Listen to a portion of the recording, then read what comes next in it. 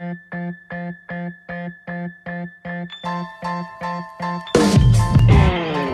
to episode 10 of Stayin Alive with me, Jesse Smith, a podcast about creative people and how we do those things we do.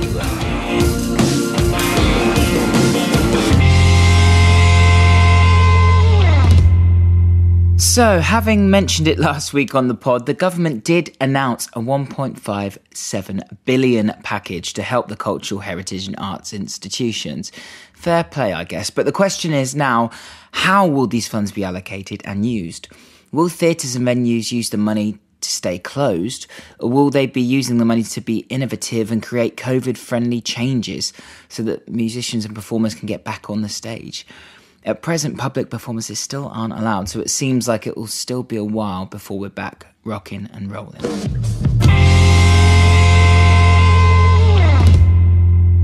Speaking of rock and roll, today's guest is rock and roll through and through. I've had the privilege of sharing a stage with her on many occasions, and she's one of the most inspirational women I've ever met. She plays guitar for the likes of Kate Nash and Get Kate Where Kate Fly, as well as being a brilliant artist in her own right. Today's guest is the absolute badass that is Linda Buratto.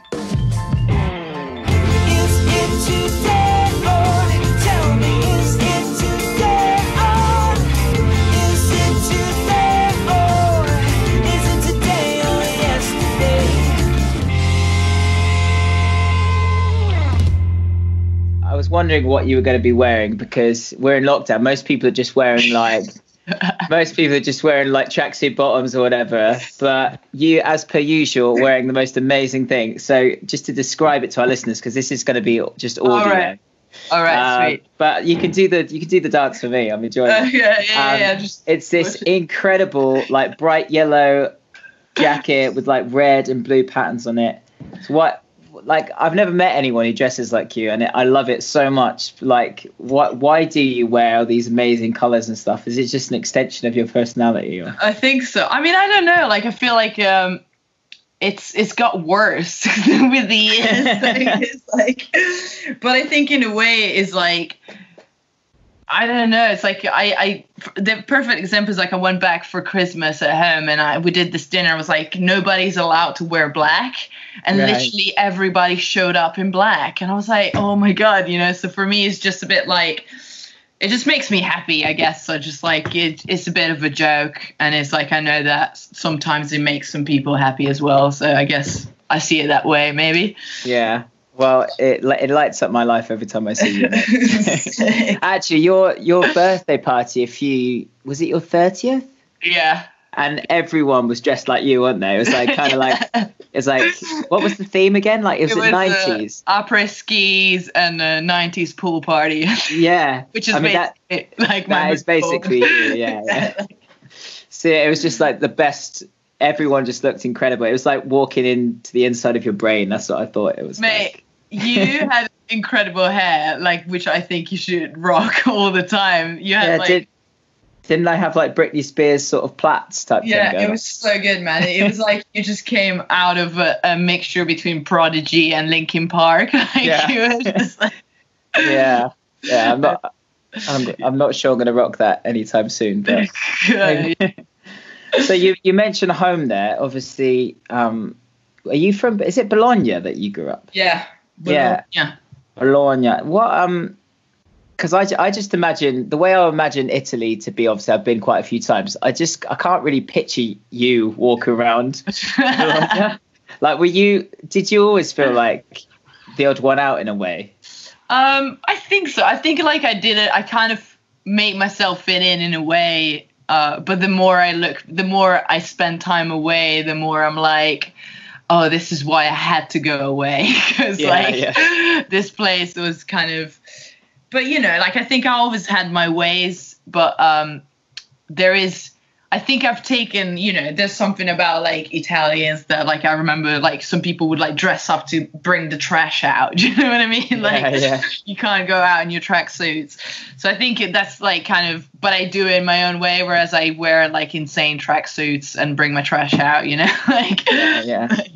And how about your family? What did your parents do and stuff? So my both my parents worked in fashion. We can go back like a few generations. So my great grandfather was a shoemaker, so he had like a little shop, and then my grandma, she started drawing shoes for him, and then when she married her grandfather, they started this leather good and shoe company. Amazing. Which then became international and all over the world. And so my mom has like there's like 5 of them siblings, and they all worked in this company. And then my dad used to work in another fashion thing, but then he started working there. So basically we just grew up in leather goods. Amazing. Yeah, I used to like go like there would be like there's a season where all the shop directors from all over the world come over, so we would go, they bring me to the showroom, and I would just like be 7 years old, like playing around all these shoes and like in this crazy thing with all like suited up people. It was like quite crazy, like backstory, like, yeah, absolutely. And yeah, my dad, like he took care of the like North American, he worked in America a lot, so like I used to travel there a lot with him. So yeah, it's like it's interesting because the more I go on about, like, the more time passes, like I really appreciate like the work. Like my granddad is 90 and he retired last year. Wow. But he's just like a fucking 90-50 entrepreneur. He did it. Like he just did his thing, and he's still like a very fresh guy. Like he talks about like online shopping and shit like that, and he's like 90 years old. Like it's crazy. Do you think that instilled work ethic in you? Before we started recording, you told me you haven't been doing that much the last few days in lockdown. Yeah, I think like that's the problem with a lot of my family. Like even my mom is like, we're all like, gotta do stuff. It's like so there's definitely a workaholic syndrome in where we are. So yeah, that's good. So, yeah. And growing up where you did, when you move out of somewhere like that, does the food everywhere just taste rubbish?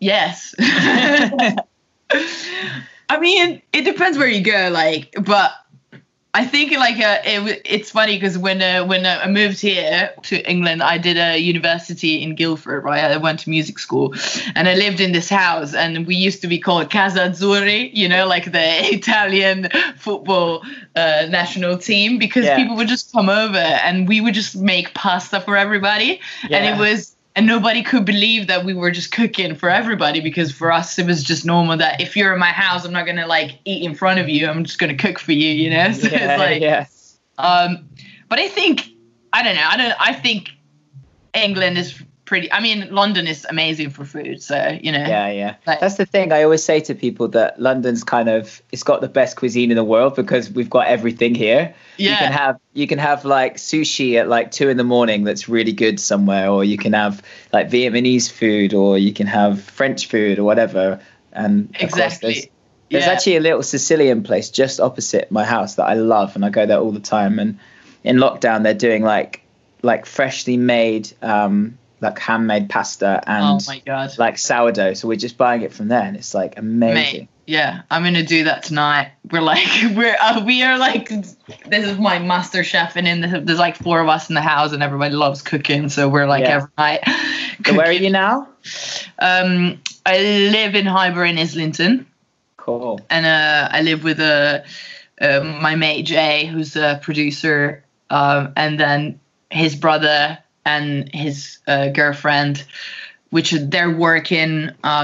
So, it's nice. Like we eat together. It's like, I haven't had this vibe since like I lived at home, where we're just like, we have dinner together, we have lunch together. And it's like, it's very sweet actually. Like, I'm really grateful for the situation I'm in. I'm not in a like nightmare of a household or like terrible housemates. Like everybody gets on and it's fun, so yeah, I really feel for people who aren't happy with their living situation and are stuck in lockdown. It must be awful. Yeah, it's like, especially like if you don't have either a garden or, you know, like imagine like it's just a nightmare. So yeah, let's go back to when you moved and you said you came over. So you went to ACM, right? So how old were you when was that the reason that you moved over to study over there? I actually I lived in Barcelona before moving here for a year. I was doing a music school there because it was a school that basically I only had to do 2 years, and then I could have gone to Berkeley in America because that was my dream as like 18 years old. And then I went into the school and realized how much jazz and music stuff that was happening. I was like, this is definitely not for me. And I was like, where is the music I love the most from? And then I thought of Jimmy Page and like all the classics. I was like, Guildford. Yeah, like, sorry, mate. Yeah. So then I just like left Barcelona, went back to Italy for a little bit, and then I came to ACM. And so when did, like, growing up, were you always playing guitar? Like, when did you get your first guitar? And I started, my dad played when I was little, and I started when I was 7 years old, out of just like, I just always wanted to play, and my dad loves music, so I always had like really good music around. Like my first concert was Tina Turner when I was 6 years old. Like that was fucking amazing. That's so cool. And I had and I just played classical for a while, and then when I was 12 or 13 I just had my first electric guitar, and I was like, whoa, that is sick. And then I was just doing that, like, and you know, like especially in Italy, like growing up, like there's no music in education at all, like so it was always kind of, and if there's any, it's mainly classical, so it was kind of hard to like do it in a way, but I knew I just wanted to do it, so I just kept going for it, and luckily my parents really supported me through it, and they were like, yeah, just do it. So, you know. And was there any like gigs going in Italy where you can actually sort of make any money as a musician? Because I swear I know so many. I swear I know more Italian musicians in London than I know English ones. And they say, oh, we just moved over because there's not as many gigs and whatever. But it's just like, it's all covers, you know, like you just do covers and you play and you get paid well, like to play in a bar, like you for covers, like you can, when I was 17, I was probably making more than like sometimes when you go down the pub here, you know what I mean? Like, but because there's a different, you know, it's a different way of doing stuff there. But I was in this Led Zeppelin tribute band. We were all girls, and it was called Lady Zeppelin. Amazing.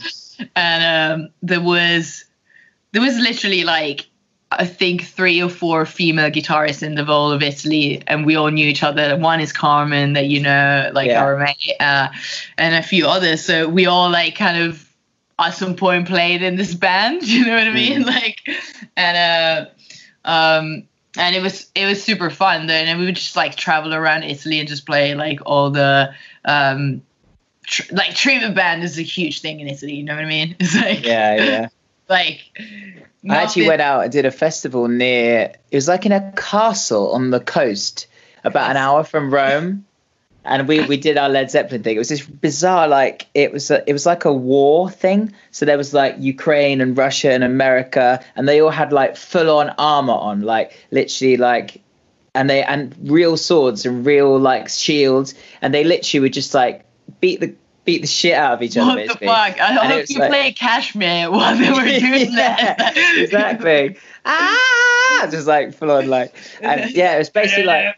It's like, and it is literally like last man standing type thing, and then like it's kind of like an honor thing, like when you were down, like you were down and you didn't get back up, and then it was like really dangerous, man. I think like people have died there and stuff. Anyway, I digress. So we played the like closing ceremony with our Led Zeppelin band. So wow.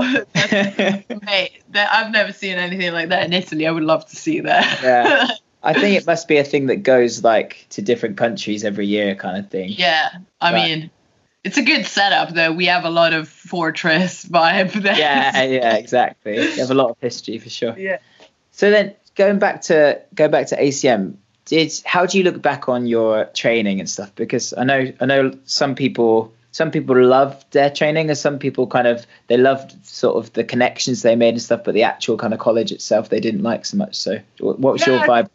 I think because I was just nerding out when I was in my teens. So by the time I got to ACM, like a lot of the stuff that we did was a bit repetition for me. So like I wouldn't, but definitely for me it was like I never look back and be like, oh, that was crap. Like, but I loved the people that I met there so much, you know, like the community that most of the people that, you know, it's our mates that we play with, you know, still we hang out are from that era, you know. So sure. I think that was really important, and because it was in Guildford and not in London, I think we definitely had more of a community because it was a small town. So we had a bit of a university campus vibe, you know, and then we had like Surrey Uni there. So I loved it, you know. And also, I guess my connection to my after university thing, which is like, you know, I started playing with Nash because I went to ACM because her manager came and looked for a band there. So, you know, I don't look back and be like, that was terrible. Like, I love it. I think there's a lot of stuff. There's a lot of problems with music schools that they're a business, and sometimes they're like, they train you to be an office musician. What I say, you know, they leave creativity a little bit behind, and I think maybe that's changing a little bit now, and they're trying to infuse a little bit more of that. But yeah. I think they use you as kind of a success story as well, don't they? I've seen a few videos of like Linda Buratto alumni. Lol. Yeah. No, it's cool. You know, they obviously, it's good that they still support you even now, like years. Yeah. I mean, I haven't had any sort of communication with them whatsoever since, but I think it's like, yeah, it's good. And I'm not embarrassed, you know, I'm not embarrassed. It was like a platform for me to move to England and also meet a network, you know, like, because it just meant that I didn't have to, it was a different way of coming here. Like I would just come here and just like, I met straight in musicians that were studying, you know, rather than try and go to every single London jam. Like, you know, it was a different experience for sure. Yeah. And obviously we met at Rock the Boat. Woo! And Shout out. How would you describe Rock the Boat, especially in those early days, to people who don't know what it is and don't know what we're talking about? So I got a call from Luigi, who's our mate, who's a bassist, and he was like, oh, like I'm doing this, they want us to start this night, and some of us we were just like going out a lot at the time and like ended up playing a lot of like, I don't know, ending up like with acoustic guitar playing a lot of rock covers. So it was like, why don't we just do this in a bar? Like, yeah. And so Luigi called me up. It's like, oh, I think I found a night. And then he called this other guy, Marco, and then it was like, oh, we got a singer. And he was like, oh, he's amazing, Jesse, blah, blah, blah. And I was like, all right, cool. And I remember I got there and you were wearing this hat, you know. I was like, what's that guy? Yeah, you had a hat on. I was like, I never wear hats. That must have been like the only time. I was like, cool. Like, I was like, this guy's serious. And then we never met. Right, and we just put together like a set list of like 25 songs or something. Yeah, and then we just went on stage, and I think that at the beginning of the night there was literally 5 people there, and then we started playing, and it was like, whoa, this is fun. Yeah. And we started like playing every single rock cover that we loved, and we ended it. You know, I remember that in the early days, every time we ended a song, it was like Wembley. It was like, except with 5 people there. But at the end of that first night, I remember clearly that we played, I think, some Nirvana or something, and then there was mosh pitting or something. And I was like, what is going on? This is hilarious. And Ashby, who's you know, your Keith Richards, I guess. Yeah. Like he showed up, and I just remember I was like, who's this guy? And he just came on stage and he was just like playing. It was amazing. I was like, wow. And then from there, I guess every Sunday we used to do this from 9 p.m. until 2 a.m. just playing. Yeah. Like, yeah. It was amazing. I always think that for me, because I did the Thriller thing, and then I kind of got settled in London. And obviously I never went to music school or uni or anything. And I always feel like Rock the Boat was like me finding my people, you know. Obviously you already had that little community, but I'd been in the quotes with Ashby, like you say, and like my friend Liam and Dan for years, and then gone off and done like the Thriller thing, and then come back to town and sort of, I didn't really know that many people in London really. And it was just like this perfect little scene of people that were just like-minded and loved the same music. And because we just played like stuff we loved, didn't we? We never played Sweet Child of Mine. It was always just like, or if we played it, it's because we were like, fuck it, let's do it. Like, you know, exactly. Like, it was never like, oh, we have to, like, you know. Yeah, exactly. Yeah, and it was so much fun. And it was always just like I read about like the Nambucca times where it was all like Frank Turner and the Holloways and like Beans on Toast and all those people, and Sam, obviously, that you play with now. And I really feel like the kind of Silver Bullet Rock the Boat thing was that for us. For us, you know? Yeah, definitely. I think it was a magical time. Like I'm surprised we all survived it as well. Like in a way, like but it was like I look back and it was like, but because it was similar for me, like I had just come back from like a couple of years of touring, not being in London a lot. Like I moved from Guildford whilst I was touring, so I didn't have a lot of people in London. I had this little community, but we were just like I just wanted to play, you know, and I was missing that, you know, because one thing is going on tour, but the other is like if you're a musician that just loves like going up and just have a little jam, you know, like that's what it was, you know. But also there was like, you know, we would end up on the floor, like, you know, it was amazing. Like, you know, there was like a vibe. It's just like bought this ball of hair and guitars and sweat. It's just like, what the hell is going on? I think what I loved about it as well was that it was a real inclusive like bunch of people. I thought like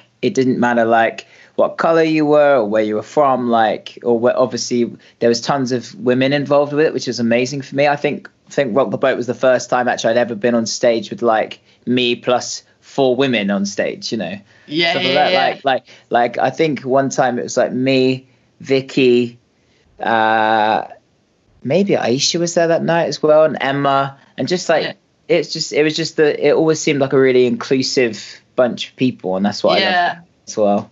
Yeah, and I remember like, because, you know, that's interesting, because I remember when having a conversation about women in music, for instance, with I think it was probably Mark at the time, and because of Rock the Boat, I remember him telling us like, yeah, but I know plenty of female musicians. I was like, yeah, you know them all because they all come here, but that's literally all there is. There's like 6 of us, so like, you know, like, and luckily that's changing, but I think that was definitely part of it that made it fun. And also like, you know, I guess part of it, do you remember like we started going to Muse? That was like a lesbian bar in Soho, and like we started playing there, and I think it was like, you know, we definitely brought together a lot of groups that normally wouldn't be together, you know. Like I love that about what we were doing. Definitely, I hope so anyway.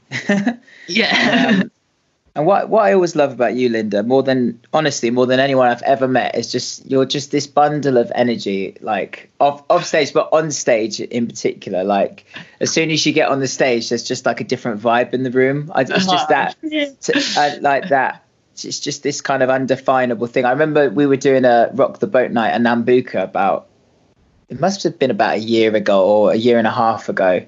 And it was kind of like an okay night. There's probably 30 people there or something. And it was fine. But it's just all us guys on stage. And it was all just like, I don't know. It's just, it was just kind of like an okay night. And I just remember you walking in, or probably running in, and just being like, hey, and you just like jumped up on the stage, and like suddenly the whole night just changed. It's like, oh man, thanks. I don't know what it is, but whatever it is, you've got it. So I think there is definitely, because of what you were saying actually about Italy, of the way it is, like I think guitar and playing music for me is unleashing a lot of it. I keep a lot of energy in, and then like, so when I get on stage, I'm like, I don't care anymore. Yeah. So I think that's kind of, that's where the energy goes. And I think, sometimes it translates into God knows what's going to happen and it's a train wreck, but I go with it because it's part of the energy, so I guess is more of a raw thing.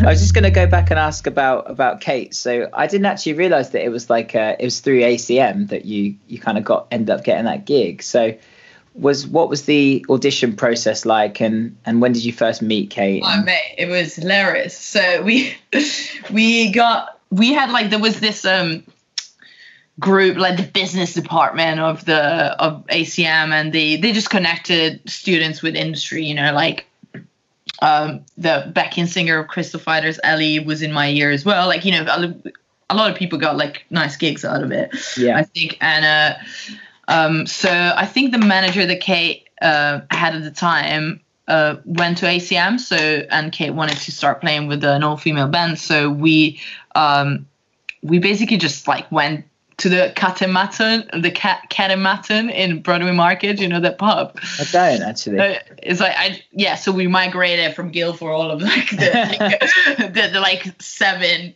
female like instrumentalists in the whole of the school, like migrated to like Broadway Market, and then we just had a chat with Kate. And then we had to learn a couple of songs, but as it ran, I think she went on tour to Australia and Brazil, and then so we just got a call back, and actually my friend got the gig first, Carmen, and then when after a year she moved on to another band. So then when that happened, I took over.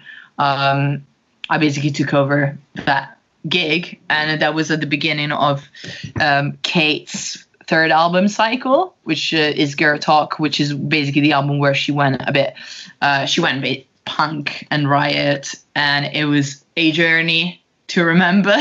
Yeah. And it's definitely like, I look back and it's changed completely the course of like what kind of musician and what I've done with my life. I think playing for Kate, well, one thing is also like I'm like 23, just out of university, and I tour in the world, like, and doing gigs from like 200 people to like 500 people, festival of like 10,000 people, 80,000 people. It's like crazy, so you're just like, whoa.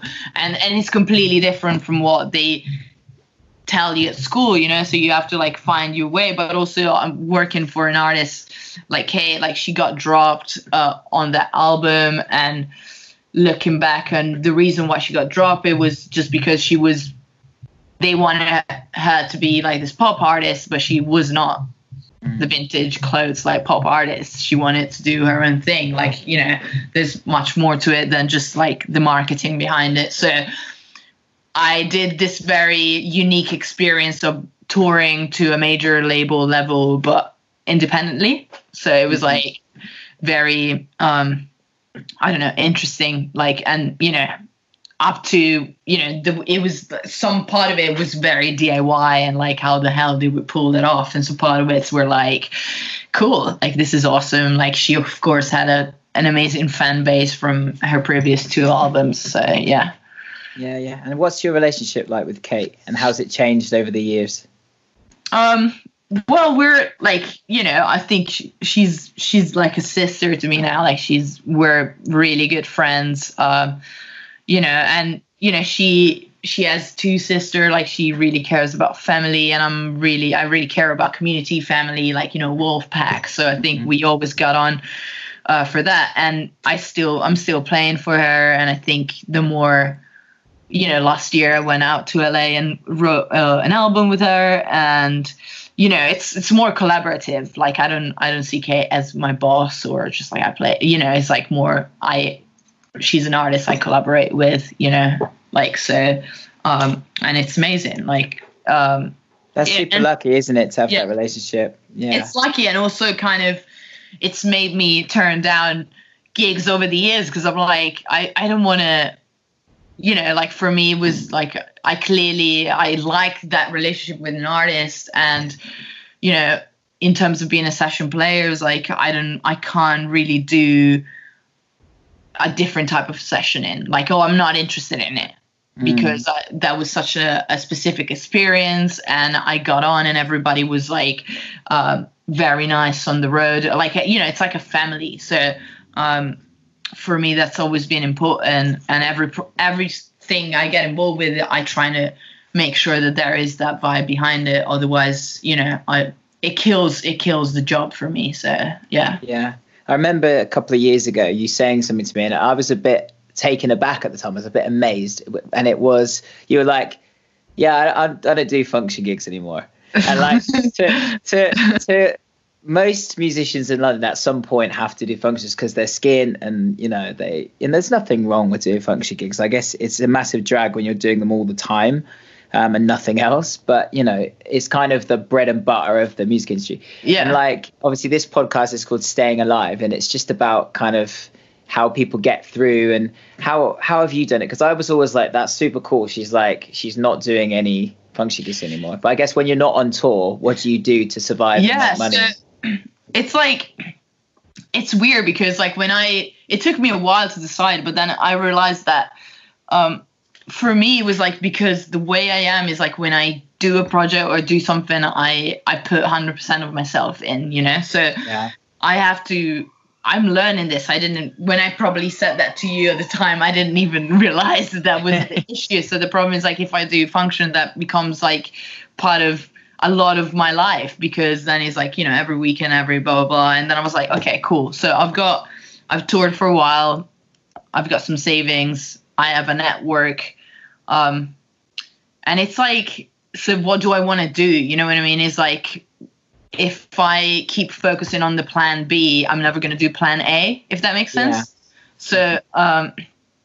So for me, it was like, I was like, I needed to kill that because it was killing, like I didn't want to play anymore and stuff. So, and I did that, and, is this same thing of like, help the universe and the universe will help. And I remember I made the decision, and then something came along and it was like this band, and I was like, okay, cool. Then I started doing this band full time. Like you might know, like Christian plays in it, Electric Pyramid now, so that came along. I started sessioning for this choir, which is like still doing covers, but it was a completely different thing. I put together, then Get Cape, Where Cape Fly, Call Me, and he was starting touring his new album. So I started doing that. And then, and then sometimes, like I remember there was one summer where I was like, oh my God, what am I going to do now? And every time I'm always like, okay, if nothing comes in, I can sort of survive. Like, and, like I always trying to cover my costs with stuff. Like I have a studio and I like rent it out, so that pays for itself. Like I just make sure that my cost is like covered. And then, I got a call and it was like, oh, do you want to do this theater stuff? And I never done to theater. So I did theater, and then you do theater, and it's like, that's a lot of money, all of a sudden so that you can roll on that, and then something comes out. So I guess there's less security in it, and it was a different decision. And then, I started doing Girls Rock London, which at the beginning which is, for the listeners, is a charity I founded. And at the beginning it wasn't making any money, but then, every year we would like, for the organizers, we get paid a little bit. So, there was like a lot of like different things that eventually were feeding into what I was doing. And then, Kate would go out and do a tour, or we would do that. So there was always like something, Yeah. I guess you're in a really lovely position, I suppose, with that, in the you know, you can say yes to things that you really want to do most of the time. But obviously, you know, it's because you're great and people want to work with you, and you know, these projects come in, I suppose. But Yeah. I guess what advice would you give somebody who's just starting out and wants to do what you do? I think there is, like, for me, is like, it's putting rules in place, like, and this is like, that was for me the rule of functions, is like, I don't want to do functions, so whatever I do has, like, I'm not going to do that, so I need to find another way to survive, you know? Yeah. And so for me, it's just like, it's having a plan B is good, but actually don't have a plan B. Plan B sometimes is better, because it means that you're going to put everything you can in plan A. Right. And I think that's, like, probably the advice I'd give to anybody starting now, which is like, yes, like, you know, build whatever you got to do to make sure that you survive. Do it, but don't fool yourself. Whenever, like, I never trust in my life. Whenever there's something that's like, oh, but I need to do this because otherwise, that's when I know then it's like, okay, then I'm going to prove that this is wrong, so that I go against it, you know? That's just like how I think that happened for me. And, you know, I remember there was this girl, when I decided the function thing, I remember that I was, you know, I had to find some depths for some gigs that I had already booked and I didn't want to do. And I remember messaging this girl that I met at school, and I was like, oh, I've got this function gig, like, well paid and stuff. And she was like, oh, thank you so much, but, you know, like, I don't do function. I was like, oh, that's interesting. So I was like, you know, and I've seen that it's just like a different, I guess it's a different mentality. And again, it's like, you just have to make that decision with everything, because you don't do that, then you might do theater. But do you want to do theater? Like, you don't do that, you might do session. Like, do you want to do session? You do that, you might do songwriting. It's like, do you want to do songwriting? Like, what do you want to do, I guess, is the question for me, like, ultimately, you know? Yeah, definitely. I guess it's the same for me these days. I'm a bit luckier these days that I can pick and choose a bit more. But I remember, like, people asking me to do, like, you know, like a Bon Jovi tribute or like a Guns N' Roses tribute. And it's like people always see me with the way I look at my hair and my voice, and they assume that's what I'm into, you know? And I'm like, I couldn't go out there and just be like, welcome to the jungle every night. It's just not me, you know? Yeah, exactly. Yeah. It's not my vibe. I guess it's about, you know, whether you're doing covers or you know, like theatre or whatever you say, it's about being true to yourself, isn't it? And, you know, keeping your integrity and just being, I guess with you, you're just sort of unashamedly yourself, aren't you? And yeah, I try. Yeah. And could we just go back and talk a bit about Girls Rock London? Because yeah, sure. You're being very modest. It's like, it's pretty amazing what you've done, really. So we founded this charity. It was 5 years ago now, and it's called Girls Rock London. And basically what we do is, like, we run workshops, intense music workshop for women, girls, non-binary, trans folks and stuff. So the whole point behind it being, like, the idea is to make music more accessible to these groups, because there is a gap in the industry, but also there is also, like, something that's beyond that, which is, like, a lot of like, you know, women are not allowed to play instruments, you know, when they grow, or they think they can't do it. You know, there's a huge study in, like, lack of self-confidence and performance and stuff. So I guess what we do is, like, we do this camps, and at the end people play instruments, you know, and it's very DIY. Like, the whole ethos is very punk DIY. So it's just like, just go out and do it. Like, the point is, it's better to just try it than not try it, because at least if you try it, you know whether you like it or not, and then you can become good at it. But if you don't try, then you'll never know, you know, because you're scared. So to give you an example of a camp, like an adult camp would happen on a bank holiday. So there's 25 people that come in on a Friday night. Most of them have never played instrumental, play barely. They choose an instrument. We put them in bands. In 2 days, they learn the basic of the instrument. They write a song, and then on Monday they perform a song in front of an audience, like of 200 people. And of course, like sometimes the songs are great, sometimes the songs are a train wreck, sometimes it's like but it's amazing because I learned so much by facilitating this stuff and putting it together, because it made me realize of like, oh, I don't need to like waste 2 weeks on a song. Like, you know what I mean? I could write 20 songs in 2 weeks, and then out of those 20 songs, there's one song that might be good. You know, it's like a different like way of looking at quantity and stuff. And of course, there's like I don't know. There's been like great stories coming out. Like it's been going on for 5 years. We've been funded by Arts Council, like National Lottery, and you know, there's like now the community has grown to like 80 volunteers, and you know, it's amazing, and I'm really proud of it. And you know, we've had this one example was that this camper came to camp, and she was from Germany, and she said she always played the guitar, but she never had the courage to do it. And she finished camp. She went back to Germany, quit her job, and then came to London to study music. Right. And now she just like, you know, finished music school and trying to do music, you know. So I guess is giving people an opportunity to do it. And of course, there's a lot of work into, you know, working with minorities and trying to like, work on that, you know, like, and the queer community and all of that. So I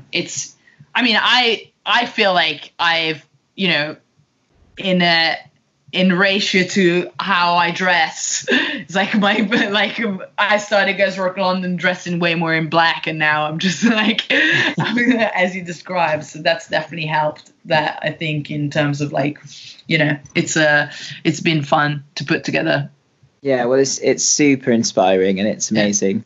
And I think I might have donated a bass guitar to Girls Rock London because I still haven't had that back. Do you remember? Have you? No.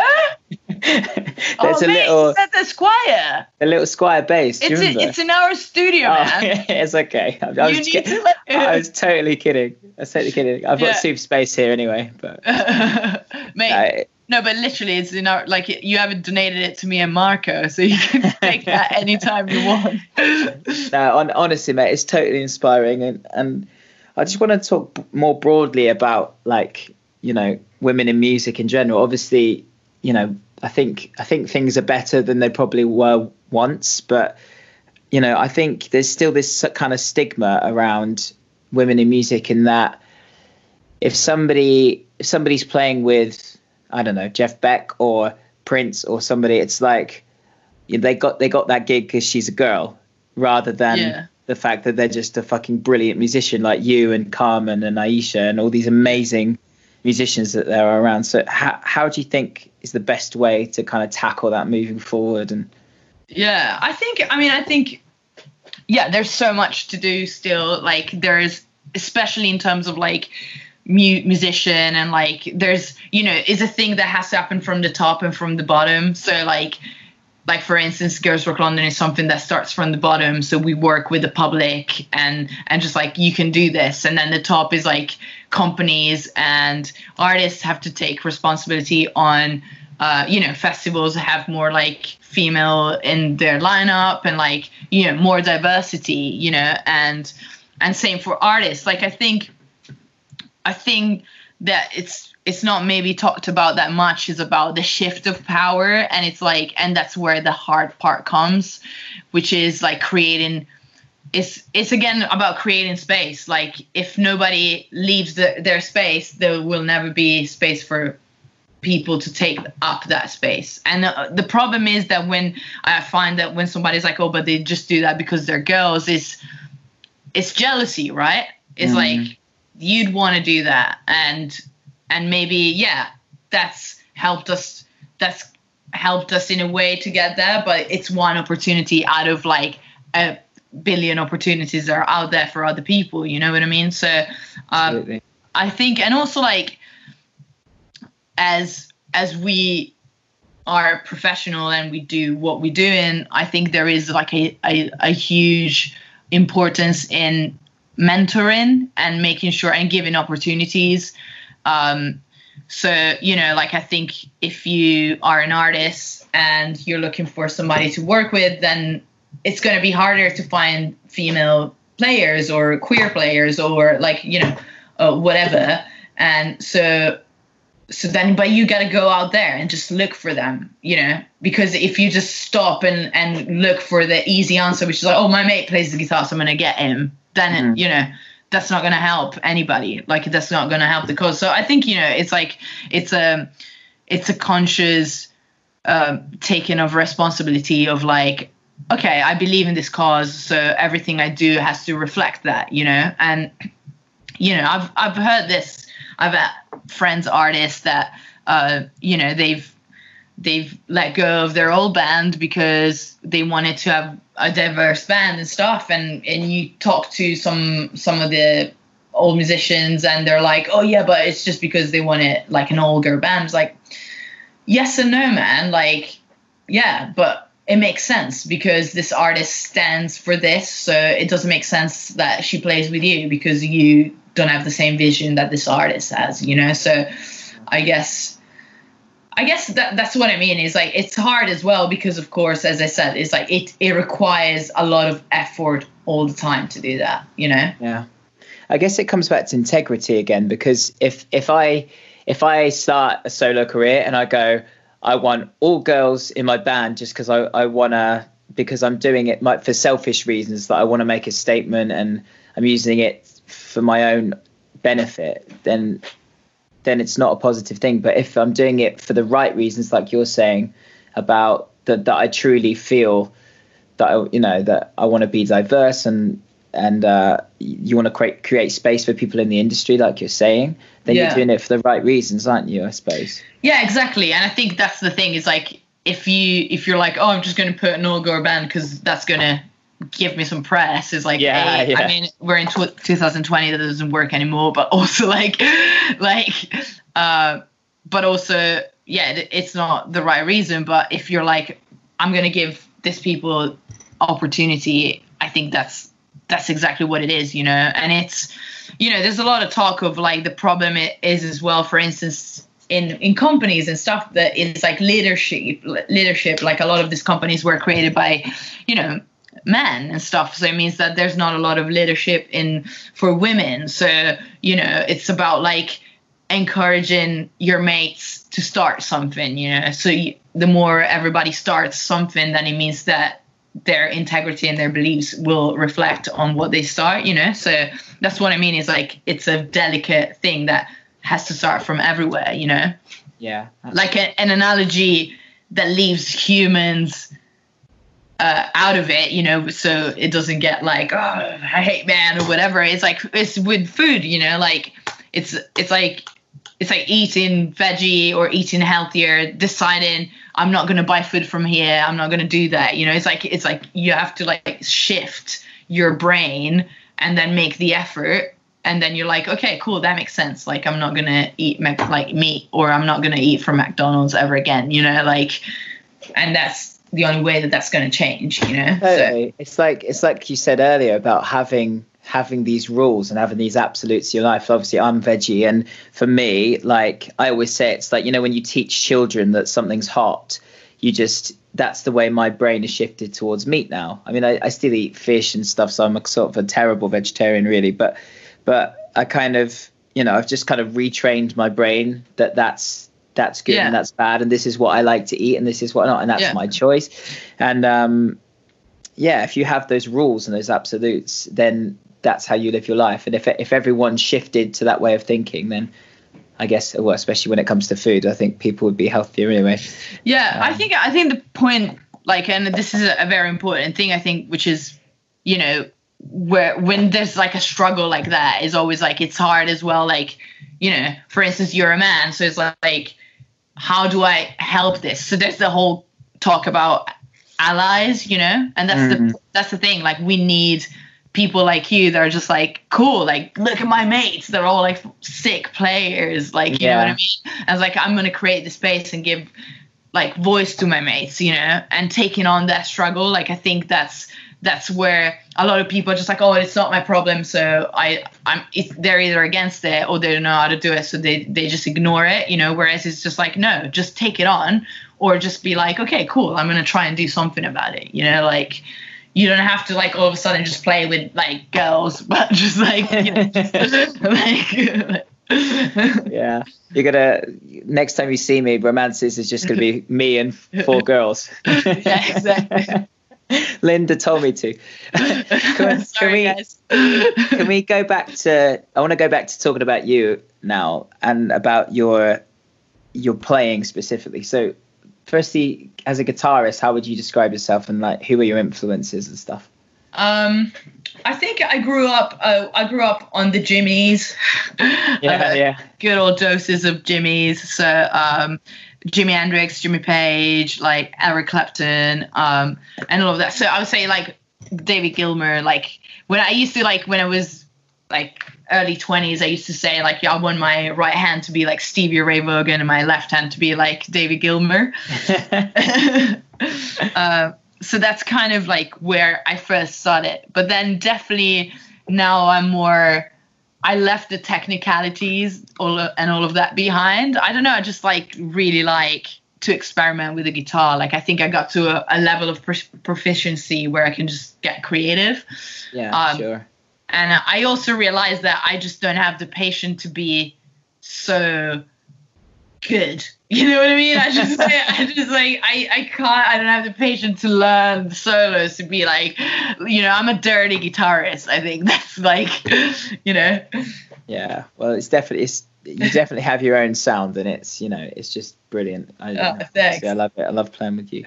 And I wanted to ask about your gear as well, for any gearheads. Like, you've got this iconic looking like red and black telly that is just amazing. Is that your main guitar that you play all the time? Yeah, so that's been my main guitar for 7 years. It's actually like, I found a picture the other day and I got it on the 3rd of April 2013. Like, I found a picture of the day I bought the guitar, and I just found it in Denmark Street, and it's a telly with a P90s, and it's a reissue of the 1972 vintage version of it, basically.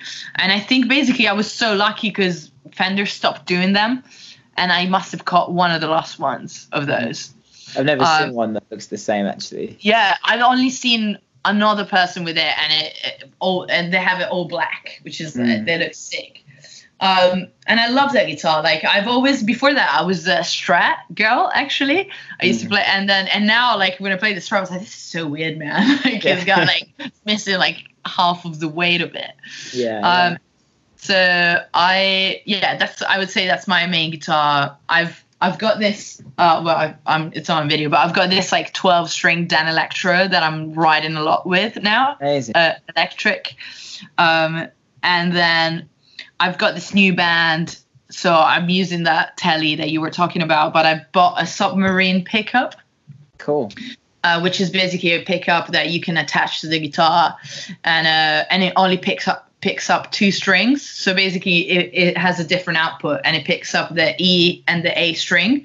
So in this band, we don't have a bassist. So the output of those 2 things go to a bass amp and a sub pedal, and it sounds fucking huge. It's like so cool. So you're essentially playing guitar and bass at the same time. Yeah, I just like got rid of the problem and the bassist. Right?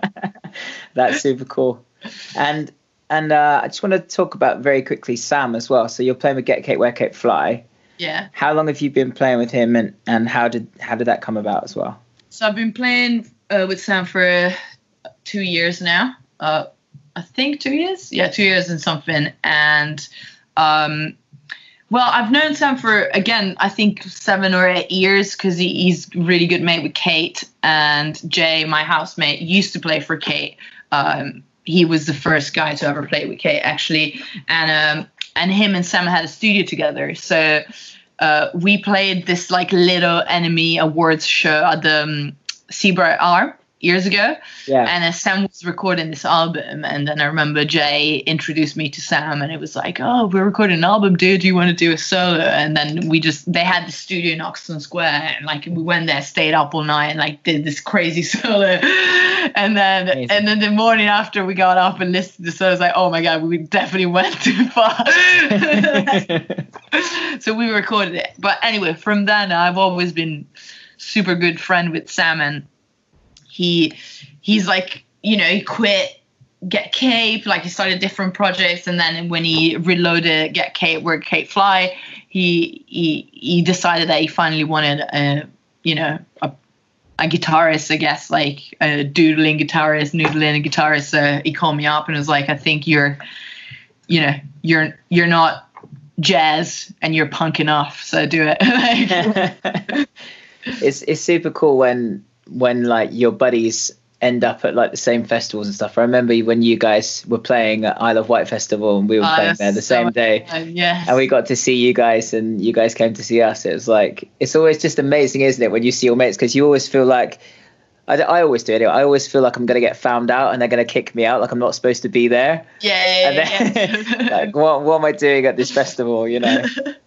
And then you're like, that's my mate. Yeah.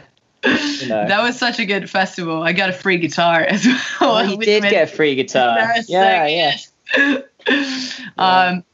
No, yeah, and it's super fun. Like, I mean, the thing with Sam is like we've been touring the last 2 years with like a 7-piece band, and some of them are my friends from uni, and some of them are my friends from London. So it's literally like going on a school trip every time we go. It's like, it's so stupid, you know, like but fun. That's what it should be like, right? Yeah, it's just so 100%. Yeah. And how about your own stuff? Obviously, over the years, you've had a few different projects, and so what are you doing at the moment? I'm working on, I've got this new band, it's called Self, and we're developing the whole concept now. And it's basically like cyber punk with the duo. So the music side of it is like guitar and drums, and with that setup I told you, and we sound pretty heavy. So it's kind of like drums. It's this girl called Mariel. She's from Argentina. She lives in London. And she's very loud. She's like proper good rock drummer, and so it's kind of like quite proggy as well. It's a bit of metal like vibe in it because it's like quite heavy. But then the singer is like this incredible Kate Bush, Hayley Williams melodies on top of it. So it's like a very interesting project, and the singer is a writer actually. So it's written this whole like multiverse planet concept behind the band, so I'm very excited by it, and so we're developing now. We're releasing, I think, in a few months. Awesome. I can't wait to come see it. We were saying, weren't we, before, I can't remember whether we were recording or not because it's an hour ago now, but just like when we get to go to the first gig after this lockdown, we're just going to cry. I know, yes. Just can't wait to hug all my friends. Yeah. I know. I cry every time I walk out now. It's like queuing up a waitress, like almost. Like, just anxiety, isn't it? Just like, back off, motherfuckers. So cool. So is there anything else coming up that you can tell us about, like what's coming up next? Or? No, I mean I'm writing also. My quarantine side project is become out of random. Somebody asked me to do a streaming gig, so I've started writing songs where I'm producing them and playing guitar in it, about Street Fighter, the game. Oh, cool. That's so cool. So I don't know. I think I'm gonna do an album, and then we can, when we do the launch, we'll do a Street Fighter tournament. That's so cool. What was your favorite? Have you ever played Street Fighter? I have, years ago. I can't remember any of the characters' names though. Sweet. Well, do your search. Be prepared, mate. Yeah. Okay, I'm so up for that. That sounds amazing. Jess, who's Ashby's girlfriend, was an amazing makeup artist. Like I told her the other day, and she just like started sending me all this like body paint of like Street Fighter. Yeah, of course. Yeah, get Jess involved. It's going to look amazing. Yeah.